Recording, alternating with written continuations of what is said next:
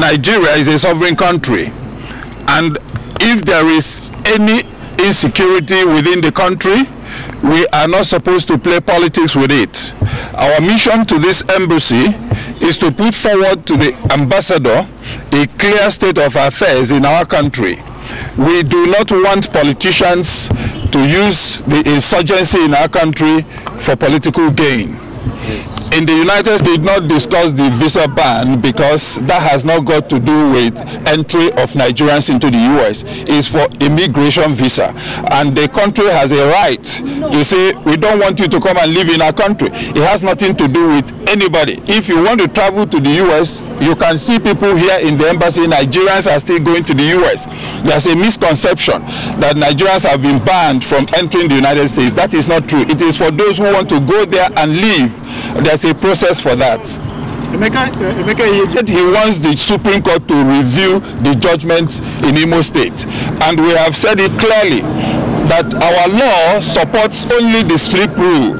And the sleep rule does not permit the Supreme Court to upturn its judgment. The truth of the matter is that we have politicians who are desirous of victory at all cost. Zamfara State, the courts determined that a political party will not participate in Zamfara State election, and they removed all their candidates. People did not go to protest, and the court now ruled that somebody was excluded, 388 polling units in somebody's major stronghold.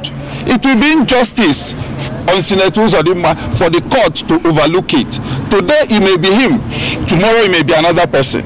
The important thing is, when you exclude any person from participating in an election, it is the duty of the court to reverse it. There is nothing the court can do now because the judgment of the Supreme Court is final. Nigeria, the citizens must understand that there is no color or race or religion when it comes to bomb blast.